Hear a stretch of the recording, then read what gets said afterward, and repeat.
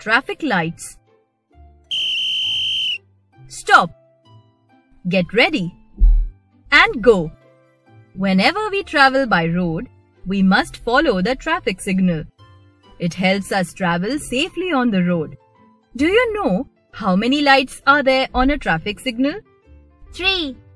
Correct. There are 3 lights. Let's look at what each color means.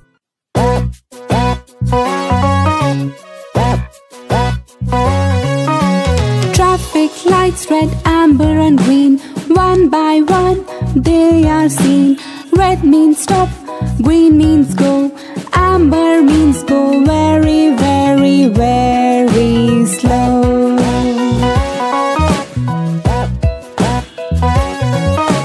Traffic lights red, amber and green. One by one they are seen. Red means stop, green means go,